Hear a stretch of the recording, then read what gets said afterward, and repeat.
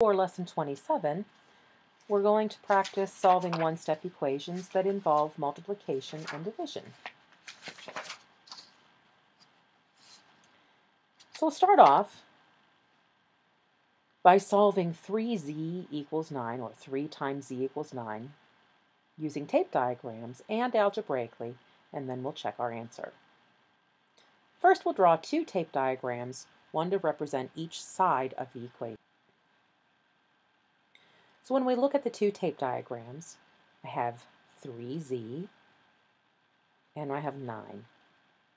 If 9 had to be split into 3 groups, how big would each group be? It would be 3. And then we can draw another tape diagram showing the value of z, which is 3.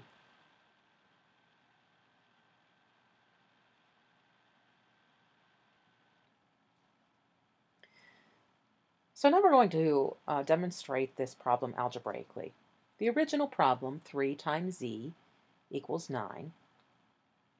We'll need to do the opposite of multiplying z by 3, so we're going to divide. So what we have then is 3z, and I'm going to divide by 3. And I'm going to show that division as a fraction. It's just a lot easier for me. Remember, we have to do the same thing to both sides of our equation. And remember, 3 divided by 3 is 1, which leaves us with a z, exactly what we're looking for. And 9 divided by 3 is 3. It gets us to the value of z because 3 divided by 3 equals 1. And 1 times z equals z. Now we can check our answer by substituting. And so we're going to substitute 3 times 3, because that's the value we found for z, equals 9. And 3 times 3 is 9, so it is a true equation. We found the correct answer. In example 2, we're asked to solve y divided by 4 equals 2 using tape diagrams and algebraically. So we're going to start by drawing two tape diagrams and work from there. So I'm showing the two tape diagrams, the first one as 1 divided by 4, the second one as 2. If the first tape diagram shows the size of y divided by 4, how can we draw a tape diagram to represent y?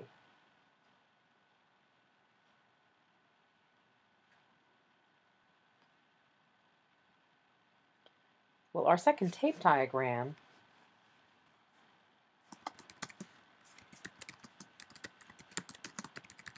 needs to be 4 times y divided by 4.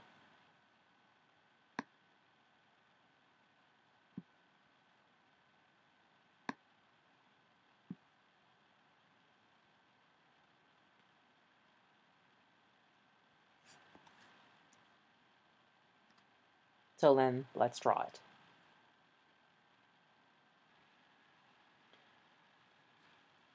So we can see that y is equal to y divided by 4 times 4.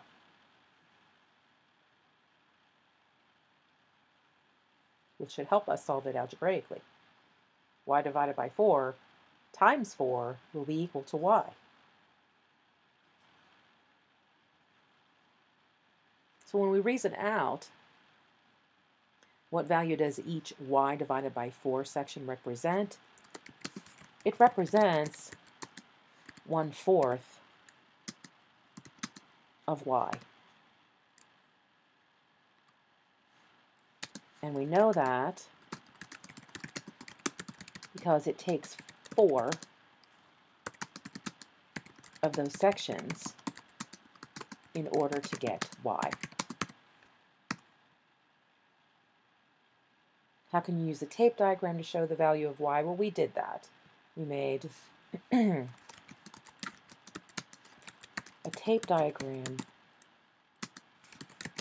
that is 4 of those sections long. To demonstrate it algebraically, then, we would want to show y divided by 4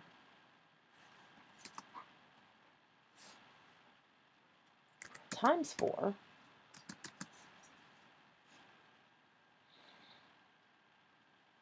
is equal to 2 times 4.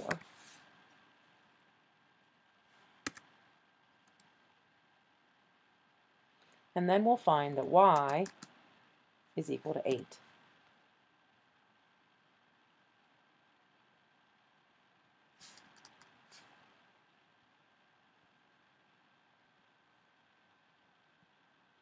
This helps us to find the value of y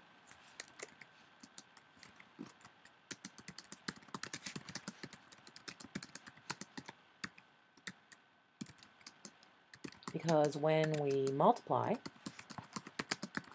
by 4, the left side of the equation is y. We can check our answer by substituting back into the original equation. So we're going to do 8 divided by 4 is equal to 2.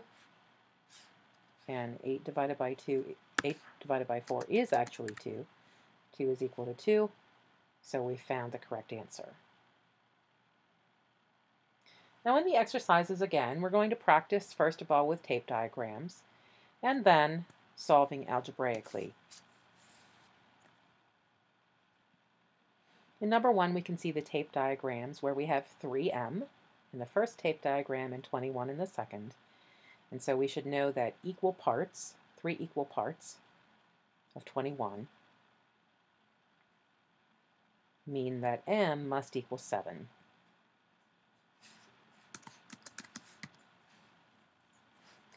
And then, of course, we can substitute back in to make sure that it works, and it does.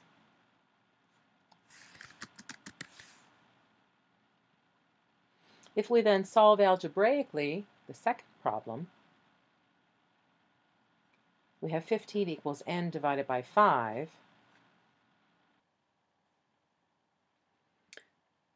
So in solving 15 is equal to n divided by 5 algebraically, we're going to do the opposite of dividing by 5. So we will multiply by 5.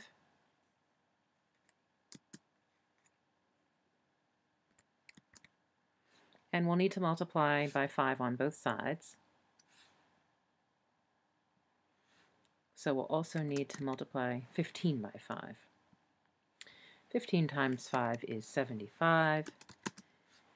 And remember, dividing by 5 and multiplying by 5 will cancel each other, giving us n. So n is equal to 75. Let's substitute to check. 15 is equal to 75 divided by 5.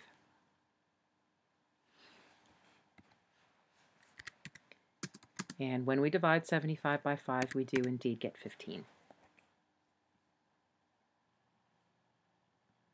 In number 3, we're asked to calculate the solution of the equation using a method of our choice. Well, my choice is algebraically. It takes less time. So I'm going to do 4p, and then I will divide by 4 equals 36 divided by 4. And again, it's because we have to do the same thing on both sides. We end up with p on the left side, and 36 divided by 4 is 9. I'll substitute back into the equation. 4 times 9 equals 36, and 4 times 9 is indeed 36. And then in number 4, we're asked to examine the tape diagram and write the equation that it represents. And then calculate the solution to the equation using the method of our choice. Now we can see that we have 70 And our 70 is equal to 1, 2, 3, 4, 5, 6, 7q. So our equation, 70 is equal to 7q. We could solve algebraically by dividing both sides by 7.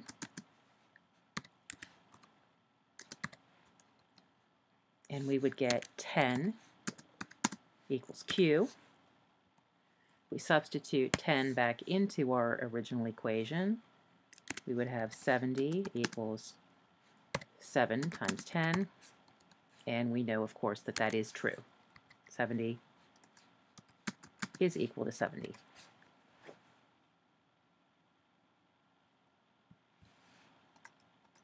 In number 5, we're asked to write a multiplication equation that has a solution of 12, and then use tape diagrams to prove that your equation actually has the solution of 12.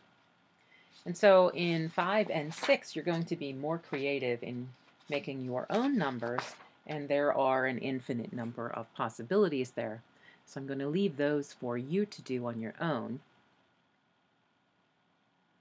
and you'll practice more with your problem set.